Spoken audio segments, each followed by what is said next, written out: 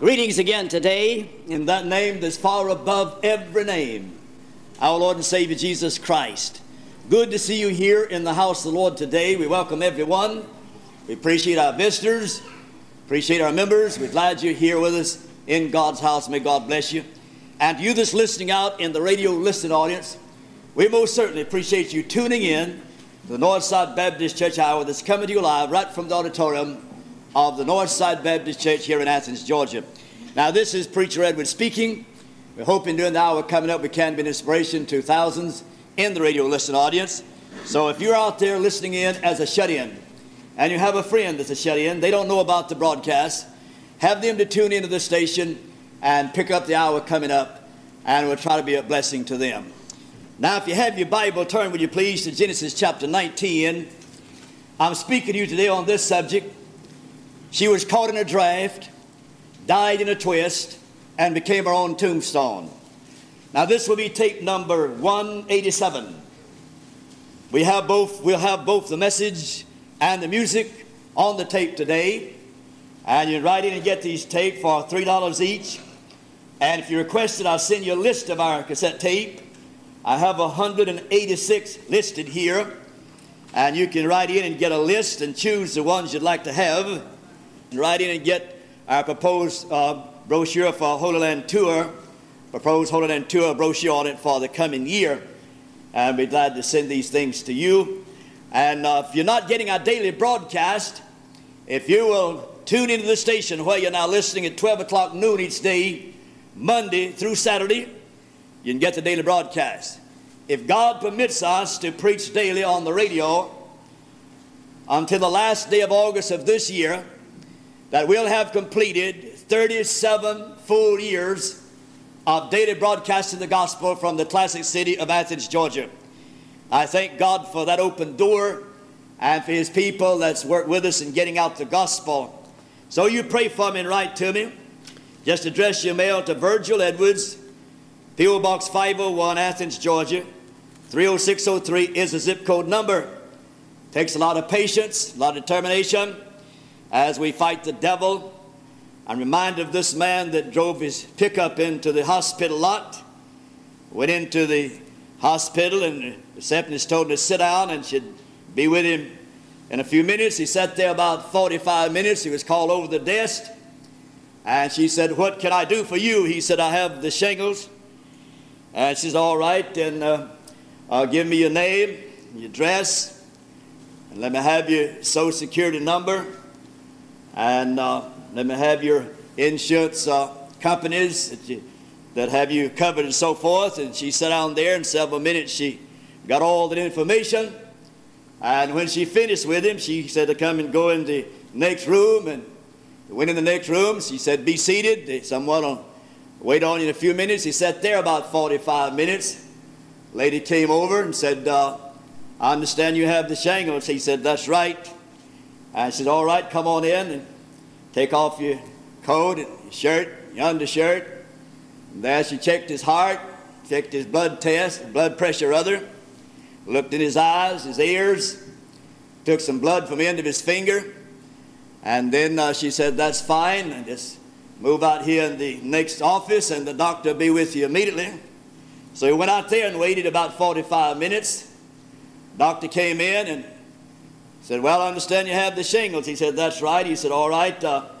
He began to check him. And he said, "Well, I'll have to ask you to pull off your trousers and your underclothes and put this gown on and get on the table here." And so the poor fellow did that. And so after he'd gotten on the table, the doctor checked him out, and he said, "And you said you have the shingles?" He said, "Yes, sir." Said, I have the shingles." Said, "They're out yonder in the truck." Said, "Where do you want me to put them?" Genesis chapter 19, beginning with verse 14.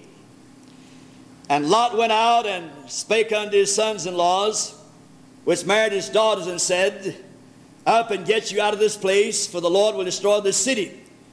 But he seemed as one that mocked unto his sons-in-laws. And when the morning was arose, then the angels hastened Lot, saying, Arise and take thy wife, and thy 2 daughters which are here, lest thou be consumed in the iniquity of the city. While he lingered, the men laid hold upon his hand, upon the hand of his wife, upon the hand of his 2 daughters. The Lord being merciful unto him, and they brought him forth, and set him without the city. And it came to pass, when they had brought them forth abroad, that he said, Escape for thy life. Look not behind thee, neither stay thou in all the plain. Escape to the mountain, lest thou be consumed. And Lot said unto them, O not so, my Lord. Behold, also thou wilt not overthrow this city for which thou hast spoken. Haste, escape thither, for I cannot do anything till thou come thither. Therefore the name of the city was called Zoar. And the sun was risen upon the earth when Lot entered into Zoar. Then the Lord rained upon Sodom and upon Gomorrah brimstone and fire from the Lord out of heaven. And he overthrew those cities and all the plains and all the inhabitants of the city and that which was upon the ground. But his wife looked back from behind, and she became a pillar of salt. Now that's as far as I'm reading, but I want to give you one other verse of Scripture. In Luke chapter 17, and Luke writing under the inspiration, there quoting the Lord Jesus, there we find that talking about the end time, Jesus said, remember Lot's wife. Remember Lot's wife. That's all he said in verse 32 of Luke chapter 17. Now Lot's wife is a woman that was caught in a draft. They drafted her, they took her, they pulled her out, and then she turned and looked back. That is, she made a twist, she turned, and she looked back, and she died in that twist. She was caught in a draft, and she died in a twist, and she became her own tombstone. There she was turned into a pillar of salt. Now I want to speak to you today about Lot's wife. I think it's very timely. Jesus said in the end time, remember Lot's wife. I want you to notice, number one, her residence. Now in verse 13 of the scripture I read, it said, we will destroy this place. Now here is a dear woman and a family dwelling in a place that God said he's going to destroy. We will destroy this place. How would you feel today if you were living in a place you knew that would soon be destroyed? She lived in that kind of city. And she lived also in a corrupt city, because in Genesis chapter 18, verses 20 and 21, and the Lord said, because the cry of Sodom and Gomorrah is great, and because their sin is very grievous, I will go down now and see whether they have done altogether according to the cry of it, which has come upon me, and if not, I will know. So she was living there in a very, very corrupt city. A city more or less like Los Angeles, California, and other cities we could name today. Very wicked people dwell there, and she lived there among these people. She lived among very, very wicked people. The Bible says in Genesis chapter 13 and verse 13, but the men of Sodom were wicked and sinners before the Lord exceedingly. God said they were wicked. God said they were sinners. Very wicked, according to what God said here in the Bible. Not only that, but she lived in a condemned city. A city that God had marked out to be destroyed. A condemned city. In Luke chapter 17 verse 29, but the same day that Lot went out of Sodom, it rained fire and brimstone from heaven and destroyed them all. A city marked by God, a condemned city, a wicked city, a city that God said must be destroyed. And when Lot finally got his wife and 2 daughters out of there, leaving others in the city, of course, then God dropped the atomic bomb and destroyed Sodom and Gomorrah. So, we notice her residence. Now, number 2, let's notice her opportunity. Here's a woman that had an opportunity. No doubt about that. We find in verse 15 where he says, take thy wife. Now, she did not want to leave there, of course, but the place is condemned, and she had an opportunity to go. And he said to Lot, take thy wife. And she was caught in this draft. He took her by the hand to lead her out of this wicked place. Now, she was prayed for by Abraham. Abraham had prayed for Lot and his family. No doubt about that. If you read Genesis chapter 18, verses 23 through 33, you'll find that Abraham had prayed for Lot's family. while they were down there in Sodom and Gomorrah. He was a great man of prayer and a great man of concern. So she was taken by the hand to be led out. It says, take thy wife. And then she was prayed for, and then she was a wife of Lot, a righteous man. Now the Bible tells us that Lot was a righteous man. Now Lot had found himself in a backslidden condition. They're hobnobbing around with a worldly crowd and a wicked group. But he was a righteous man. He was a saved man. And he vexed his righteous soul every day listening to the filthy conversation of the Sodomites. Now some of you, while you work on your job, no doubt there's a lot of sinners, a lot of cursers, blasphemers, and it vexes your soul to have to hear that stuff and listen to it. And that makes it very bad, of course. Now Lot listened to the cursing and the carrying on and the blasphemies of the people there in Sodom. She was a wife of this righteous man Sodom. In 2 Peter chapter 2, verses 7 through 8, and delivered just Lot, vexed with the filthy conversation of the wicked, for that righteous man dwelling among them, in seeing and hearing, vexed his righteous soul from day to day with their unlawful deeds. Every day he had to listen to this stuff. There's a lot of things today that you have to listen to. A lot of things today that you don't want to listen to, but you're caught in a situation where you have to if you maintain your job or livelihood. And it's pathetic, and yet it's true. And we know that happens. And so Lot was down here in Sodom, but he didn't have to stay there. He could have gotten out of that place. Now she had an opportunity to escape and leave this place, but she chose to want to stay there. Lot could have gotten out of there, but he wanted to stay there. It was believed by many that he was the mayor of the city because he sat in the gate. And there he loved it. He'd gotten into politics and backslid on God. A lot of good men have gotten into politics and backslid on God. I know some today that walked with God and served God and got into politics and started running with that crowd and backslid on God. Now Lot was down there, and no doubt in politics and his family and society, and there he backslid on God. He was a saved man, a just man. He'd been justified by the power of God.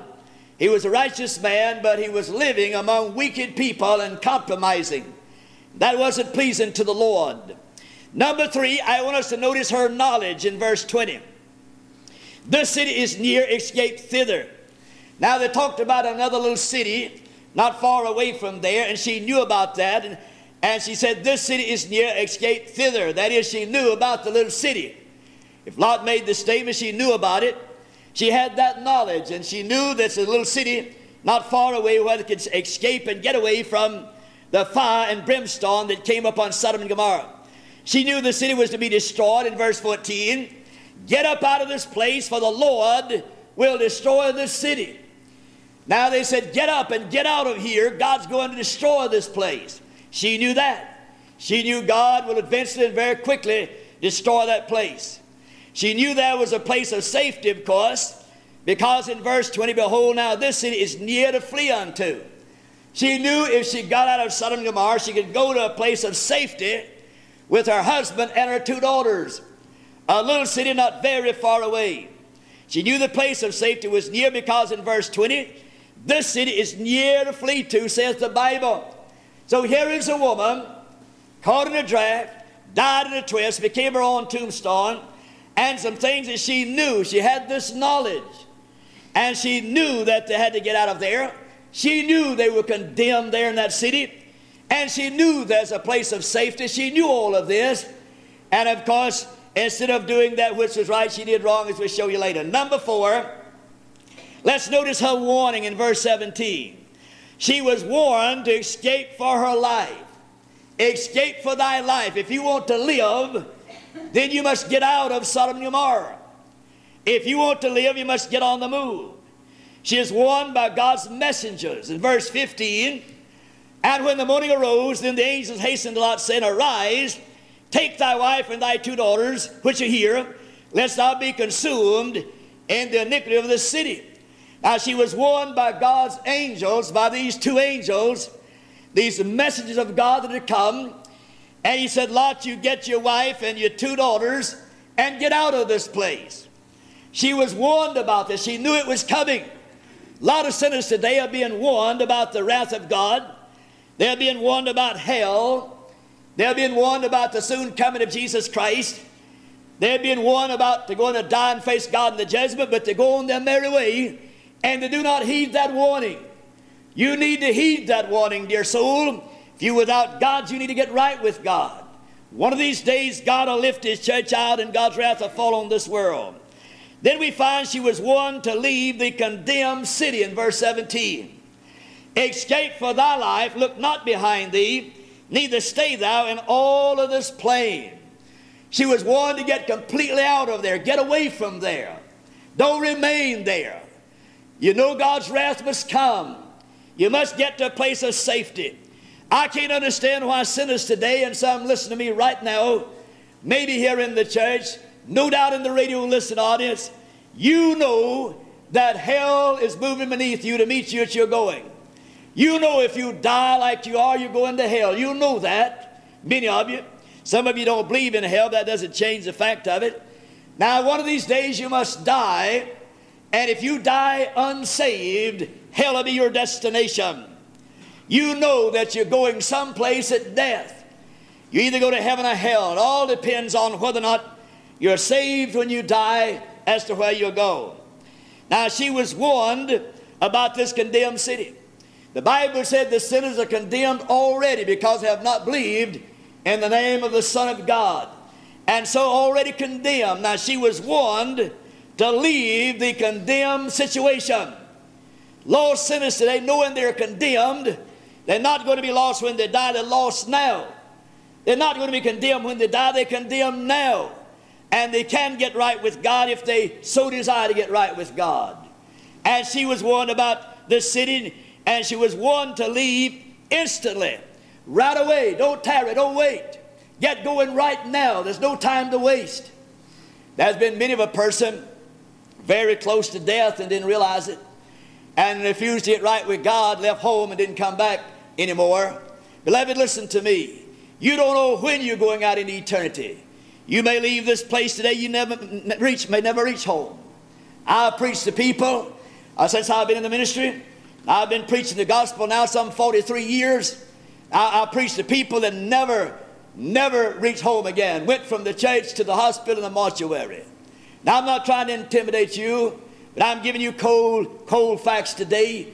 It's appointed to men once to die, and after that the judgment. She was warned to leave instantly, right now. Don't hesitate, don't wait. And in verse 22 it says, haste thee, escape thither, get on the move, don't play around. No time to play around. And it's the same way with sinners today. Some of you out there in the radio listen, are sitting there with your family, your children there in the room, and never get a chance to go to church or Sunday school. You never offer to read your Bible or pray with them. You never try to help the little fellers, and they're growing up there without God. And God is most certainly going to hold you responsible. You need to get right with God. Get those children to get ready and get them into the church and Sunday school. Get them to God, because God is holding you responsible. You need to realize that. No time to waste. We're living in the last days, perilous times, dangerous days. And there's no time to play around about this matter of coming to God. Number 5, let's notice her unbelief in verse 26. But his wife looked back from behind him, and of course she made a twist. She looked back as she was turned into a pillar of salt. Her unbelief came from her heart. Deep down in her heart, she wanted to look back. She knew that she had been warned not to look back. The angel said, don't you look back. Her husband said, don't you look back. But she was bound to look back. And from her heart, she turned and looked back, because her heart was back there with her other children and son-in-laws and in that wicked city. The Bible says in Acts chapter 8, whenever the eunuch was saved, and you have Philip preaching to him and talking to him about Jesus, and he asked him if he believed that Jesus Christ was the Son of God. He said he did. And he said he believed with all of his heart that Jesus Christ was the Son of God. And he said, all right, let's get out of this carriage and get down here in the water, and I'll baptize you. You're a good candidate for baptism. You've come to know God. You got to believe in your heart in order to be saved. Romans chapter 10 verse 9 and 10 tells you, and it's from the heart that you do evil. And she from an unbelieving heart, he had turned and looked back, disobeying the angels, disobeying her husband. And there, because of unbelief, she was turned into a pillar of salt. Her unbelief revealed her love for Sodom. Now the Bible says in 1 John chapter 2 and verse 15, love not the world, neither the things in the world. Because all that's in the world is the lust of the flesh, lust of the pride of life, not of God, but of the world. And if you believe in these things and love these things, you don't love God. And we're not to love the wicked, sinful, evil things of this world as a Christian. And so she loved the world. She loved Sodom. She loved Gomorrah. And she loved what she had there in Sodom. And so she, in unbelief, she turned and looked back. Her unbelief revealed where her treasure was. The Bible says in Matthew chapter 6 and verse 21, for where your treasure is, there will your heart be also. Where was her treasure? Her treasure was back there in Sodom and Gomorrah. No doubt she belonged to the socialites back there and the aristocratic crowd and the Treetop Society gang, and she belonged to that bunch, her husband, the mayor, and they were big shots there in Sodom. No doubt they pitched their bridge parties and drank their wine and had their dances and carried on in a wicked way. And she loved that place, nothing like it as far as she is concerned. And her heart was back there in that place because she left some of her family back there. That's one reason. It's awful hard on her to only have 2 daughters coming out of there. There's at least 10 people in Lot's family, counting his in-laws. And there they left some of them, and they died in that atomic bomb fire there. And so her heart was back there. And where your heart is, so shall your treasure be. And you need to remember that if your heart's with God, if your heart's in the church of the Lord Jesus Christ, then, beloved, you want to make your way to God's house. And if your heart is not there, it's hard to get you to the house of God. You need to realize that your heart should be with God and in the house of God on the Lord's day and come in and worship. Let's notice number 6, her destruction. Verse 26. She became a pillar of salt. That is, she became a tombstone. I've been over there 12 times around this area, the place that tell us where Sodom and Gomorrah once existed, around the Salt Sea there, and around where she was turned into a pillar of salt. I've been there some 12 times. The Lord willing, I plan to go back again in March of next year. But it's a salty area. And so she was turned into a pillar of salt. When she turned, when she made the twist, she was congealed, she was turned into a pillar of salt. She died instantly. And there she stood, a statue, Lot's wife, turning, looking back towards Sodom and Gomorrah, and just a pillar of salt. Isn't that something? Now that place is called the Salt Sea, or the salt area of the Bible. It's always been salty. 23% of that water is nothing but pure salt. And so she turned into salt, a pillar of salt, the Bible tells us here. Her destruction came because she obeyed not the Lord's message. The Bible said we're to obey God's message. And so she became a pillar of salt, but she believed a lie. The devil told her a lie, and she was turned into the pillar of salt. And the Bible said her destruction came instantly. Instantly, the very moment she turned and looked, she was turned into a pillar of salt. The Bible says in Proverbs chapter 29 and verse 1, he that's often reproved and hardeneth his neck shall suddenly be destroyed, and that without remedy. I believe that's why a lot of people are cut off suddenly today. I don't say that's why all of them are cut off suddenly, but some, I believe, are carried away or cut off suddenly because they hardened their hearts, hardened their necks against God and the gospel. God saw they were not going to straighten out, and they were cut off. I believe that's happening to people today all over the land. Her destruction came unexpectedly. She wasn't expecting to be turned into a pillar of salt. She didn't have the least idea that when she turned and looked back, that would be her end. But it was. Poor lost sinners today get in their automobiles, drive up and down the highways at breakneck speed, and they're not realizing in a matter of seconds they could be killed on the highway. Very often you see people driving down the road, driving with one hand, a can of beer in the other. I'm going to say this, and this is no reflection on anybody that's disabled to drive a nice automobile. Don't misunderstand me. But most of the people you see today driving down the highway with a beer can in one hand, drinking, driving with the other hand, they're driving an old beat-up automobile about ready to fall apart with maypop tires on the bottom. Now, beloved, why are they driving that kind of junk down the road? They throw away their money buying beer and wine and whiskey and gambling and living like the devil. They don't have to drive that junk down the highway and jeopardize their lives, the lives of others, if they try to do right and quit buying that stinking beer and wine and liquor and gambling and cussing, save the money, they could buy them a decent car. But you check it. When you see a person driving down the road with a beer can in one hand and driving the car with the other hand and drinking, you look what kind of car he's riding in, and stay pretty good way from the road, because the wheel liable to run off and hit you, run over you. Beloved, you need to be, don't misunderstand me. I'm not belittling anybody that's disabled to drive a good automobile. Don't misunderstand me. If you have a car, if that's the best you got, and you do the best you can, God bless you. Godspeed to you. I'm talking about these fellows that just throw away their money and could do better, but they don't do better. Now, I'm telling you that whether you like it or not. And then we find number 7, her repentance, or her remembrance rather. Her distraction, and finally her remembrance. In Luke chapter 17, verse 32, remember Lot's wife. Now, Jesus here was talking about the end time, and all of a sudden he said, remember Lot's wife. Now, Lot's wife would fit in 100% with this live movement today. I just assume if she was alive today, she had joined the ACLU, America's Cranky Lunatic Union. She would be as wild as any group you ever saw if she was living today.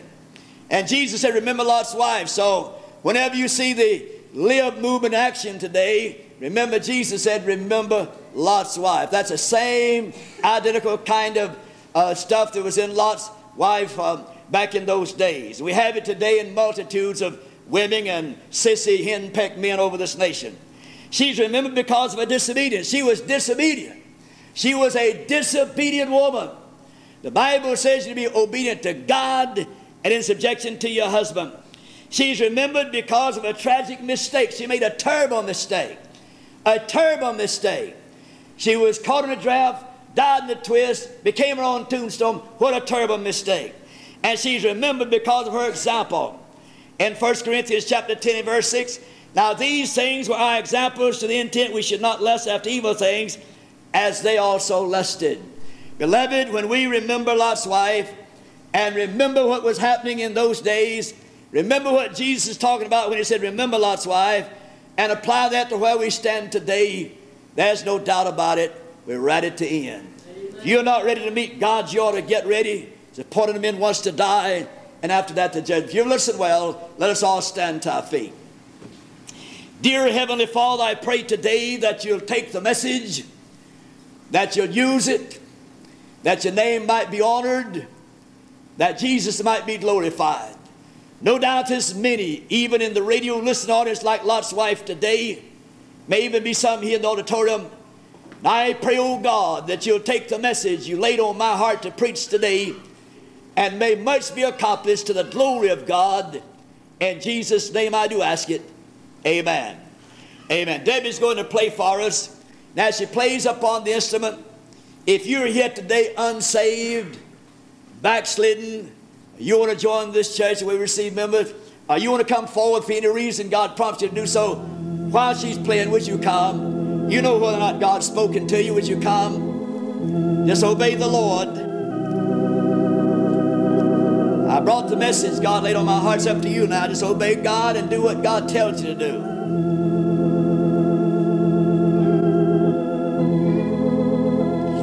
People going out every day unprepared to meet God, cut off suddenly, heart attacks, wrecks, suicides. You never know. If you're not ready, now's the time to get ready.